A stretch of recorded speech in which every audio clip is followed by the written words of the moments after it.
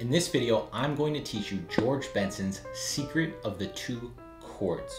My name's Chase Maddox. I'm a jazz guitarist and educator based in Miami, Florida. If you stick around to the end of this video, I'm going to show you how this one concept will make it easier to improvise, easier to play fast lines, and simplify even the hardest jazz tunes. So just give me 15 minutes of your time, and I will have you playing and understanding George Benson ideas that you did not think were possible for you. Let's get into it. So we're gonna start off just with the diatonic chords in a C major scale. And we'll get into what this secret of the two chords means. So in the key of C, we have C major, D minor, E minor, F major, G7, A minor, B minor 7 flat 5, and then back to C major. So I'm just making seventh chords, 4-note chords, using only the notes in the C major scale. Now, if we group these chords, we realize something. And this is what Benson realized when he simplifies things into his secret of the two chords. We have some chords here that have this major third of our key, the E. And that would be C major, E minor, and A minor. And then we have some chords that have the fourth note, the F. And those chords would be D minor, F major, G7, and B minor 7 flat 5. And so this whole secret of the two chords that Benson uses to simplify any possible chord is that some of those chords have the E, which gives it a major sound. That's the first way he thinks about it, major. So C major has that major third, the E. And then the other way is just going up a whole step to the minor, D minor. And that F note, the chords that have F, that's the minor third in this D minor, D and F. So we have two different categories here. I'm going to refer to them as categories because when we're talking about the concept of this secret of the two chords, Benson's not really talking about a strict major chord or minor chord. He's really talking about these categories of chords that fit within this C major and chords that fit within this D minor. That's the major and minor distinction here. So let's see why group them in this way.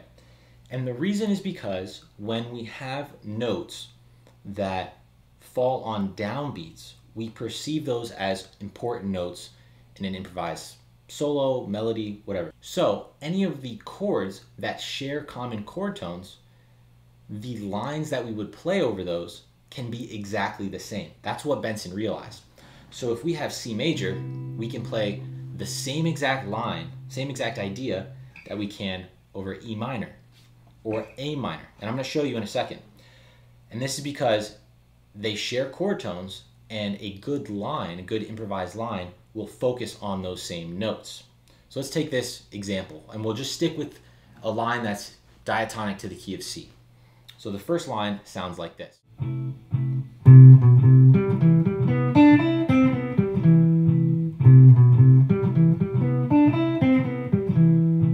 So in this line, this is over C major now, the strong beats, especially beats 3, beats 1, we land on the E. E, E, and resolving on E. So I made this line specifically so that we can really understand what is being emphasized here. Now, what if we play that same exact line, but over E minor 7? Well, we'd still be emphasizing E's, which is a chord tone, the root of E minor 7. So it should still work. Let's take a listen.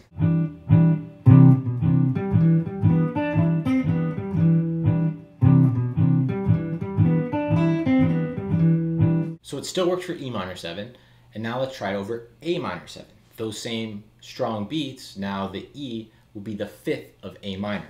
So let's try it on that one.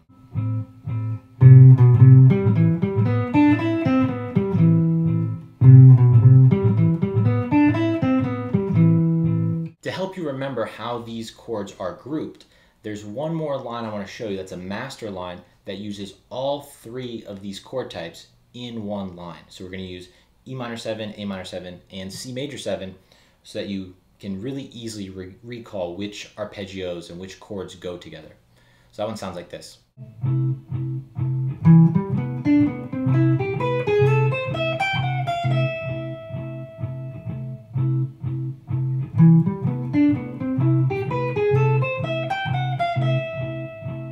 Now let's do this same idea, but for our minor category of chords, for D minor 7, F major, G7, and B minor 7 flat 5. For D minor, we're going to use a line that focuses on the note D, which works over all of these chords in this category.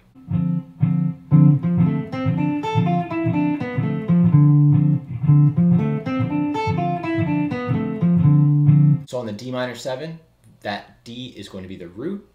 Let's do it for F major 7.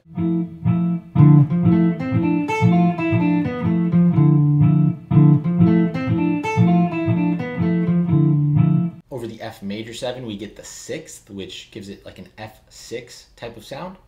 We also have that B natural in there, giving it sort of a Lydian with the sharp 11.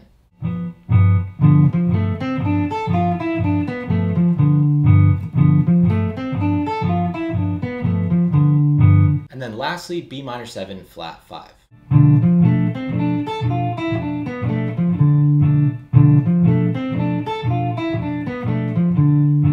Now let's use a master line for this minor category so that we can remember all of the arpeggios and chords that fit within this type of chord. We're going to do this in the context of a 2-5-1, since the D minor 7 and G7 can all be simplified into this minor type category.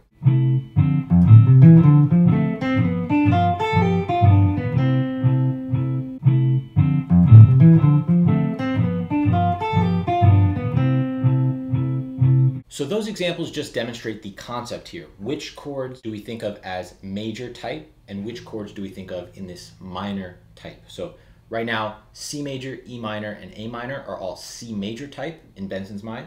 And then D minor, F major, G7, and B minor 7 flat 5 are all D minor type. Let's now look at some actual lines that Benson plays where we can see this in action. See how he actually uses this approach to create real bebop vocabulary.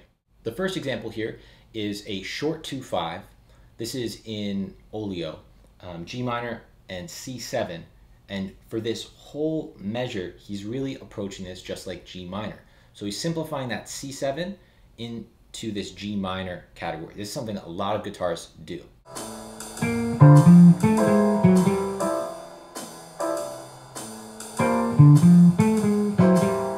We would say that he's simplifying into G minor because all of the focus is on these notes from the G minor triad. B flat, D, and then an enclosure to that G. Let's look at another example, this time from Off the Top, which is a longer 2-5. And this really shows us how when Benson's thinking about one of these chord types, he's thinking about any of the chords within that category. In this case, for this 2-5, he's going to be thinking about any of the 4 chords within that minor category. So the line sounds like this.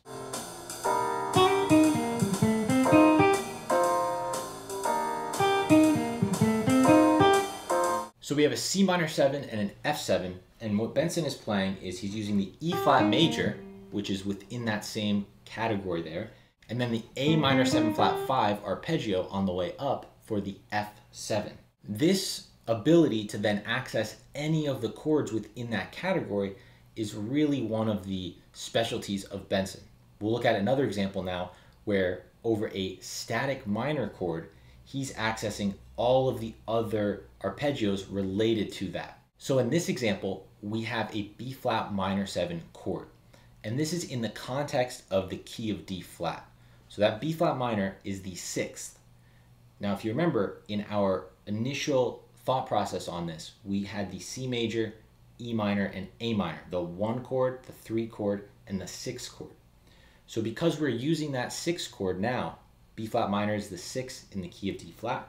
The other arpeggios we want to access would be D flat major 7 and F minor 7, the 1 and the 3 in this key of D flat. So what does Benson do here? Over this B flat minor, he plays D flat major 7 arpeggio, he plays F minor 7 arpeggio over the B flat minor 7. So all 3 chords here are represented. Again, this is the major type sound because it fits with the key center, the major key center, in this case D flat. So this is a double time lick that sounds like this.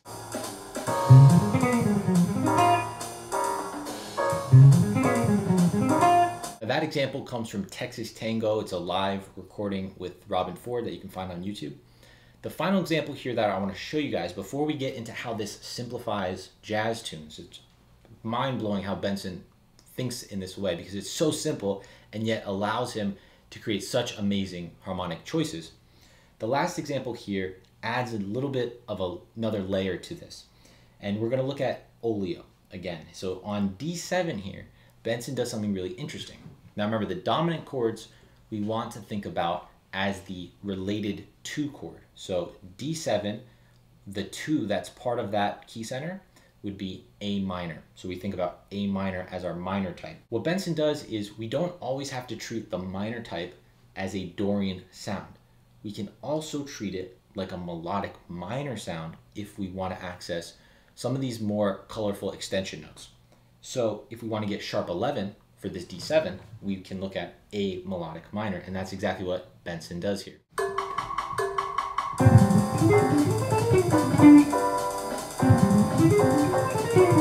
So in this example, we get a clear understanding of his A melodic minor because he plays the A minor major 7 chord over this D7 sharp 11. The last thing I want to look at, and probably the most important part for you guys, is how you can apply this to actual tunes that you're learning, tunes that you know, so you can simplify your whole life and put these ideas into your actual playing. We'll take a look first at the song Take the A Train, since that's a very simple example of doing this, and then we'll look at the more difficult tune Stella by Starlight, so you can see that even on a difficult tune, this approach still works and simplifies things so much. Okay, so on Take the A Train, we're just gonna look at the A section. So we have C major, going to D7, usually sharp 11, and then D minor, G7 to C. So on C major, we're going to use the major type ideas, C major, A minor, E minor 7, right? On D7, like we just discussed, like we just played with oleo, we say, okay, that dominant chord goes with the minor type, which is A minor. If we want to get that sharp 11, we do A melodic minor like we just saw. But either way, it's A minor type. And then on D minor and G7, because it's a 2-5, those both come from that same family, D minor. You just use the same type as the 2 chord, back to C major. So all of this simplifies to just C major type, A minor type for the D7, D minor type for the 2-5, and then back to C major type. You can even take this another step, and this gets me into the way that Pat Martino actually approaches this. If you guys want to hear about Pat Martino's approach, let me know in the comments and I'll do another lesson on that. So because the C major type goes into an A minor type, and both of those have the same chord tones, we can actually simplify that whole first 4 measures as just a C major kind of idea. And you can play that over that whole spot. If you want to play that G sharp to get that sharp 11 with that A melodic minor, you can add that in as well. But just to really simplify things, we can do C major type for that whole first 4 measures, meaning C major, E minor, A minor 7, then D minor 7, D minor approach, back to C major approach. So it's really just 2 different chord types. This gets us to that secret of the 2 chords. Okay, lastly, let's see if even a difficult tune like Stella by Starlight can be simplified using this approach. So next to me, I'll put the lead sheet here so you can see we have a lot of different chords we're dealing with, such as minor 7 flat 5 and dominant chords that are altered. So I want to talk about those really quickly. The minor 7 flat 5, like we learned from B minor 7 flat 5, comes from D minor type, so we go up a minor 3rd. The first chord in Stella by Starlight, E minor 7 flat 5, we go up a minor 3rd, which gives us G minor. So that E minor 7 flat 5, we're going to think about like G minor type of ideas. What about the next chord, A7, A7 altered? Well, without getting into too much theory here, we actually can just move up another minor 3rd to B flat minor, and that will give us notes that work really well over A7 altered.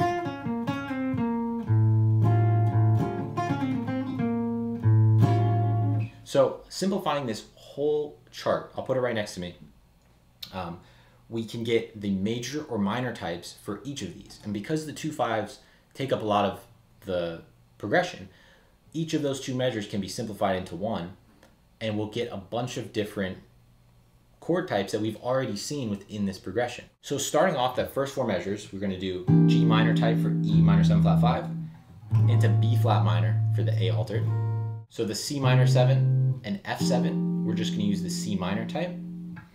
Then we go to F minor and B flat 7. So we're just going to use F minor since that's its own 2/5 to E flat major. Major chord, just use E flat major type into A flat 7. That 2/5 would have been E flat minor, so E flat minor type. Back to B flat major, we can use B flat major type. Another minor 2/5, same one we had before, into D minor. In this case, B flat major is our home key, so that D minor can be thought of as the 3 chord. So that B flat major type goes to B flat minor for the 2/5 with B flat minor. Resolves to F major. Same minor 2/5 we had before. Now going to a new minor 2/5, the A minor 7 flat 5 to D7 altered, which would use that C minor type, and then E flat minor type. And we won't get into the bridge. So let me demonstrate a simple improvised solo over this main section of Stella by Starlight, and I'll call out these different major or minor types that I'm thinking of as the chord changes are going. Hopefully you can see how it really simplifies the improvisational approach. G minor, B flat minor, C minor for both, F minor,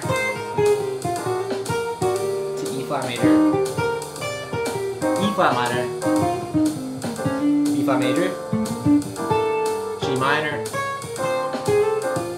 B flat minor, F major, G minor into B flat minor, and then C minor. So give this a try over something like Stella by Starlight, or take the A Train if that's more your speed, and see how George Benson's Secret of the 2 Chords can really help with your approach, give you an easier method to improvise. Let me know what you guys think, what your biggest takeaway is in the comments. Please hit that like button if you haven't, and hit subscribe if you're new to the channel. I have a ton of other George Benson videos. I have a whole playlist of them you guys can check out here. Hopefully we'll see you guys in another video. If you're interested in learning jazz standards, I also have a whole online jazz guitar program called Chase's Guitar Academy. You can get a free 14-day trial with the link in the description below. Try out everything, no risk to you. It has personal access to me and all of my courses, ebooks, etc. It's great. We have 100+ members all over the world, and we have a blast. Hope to see you guys there. Thanks.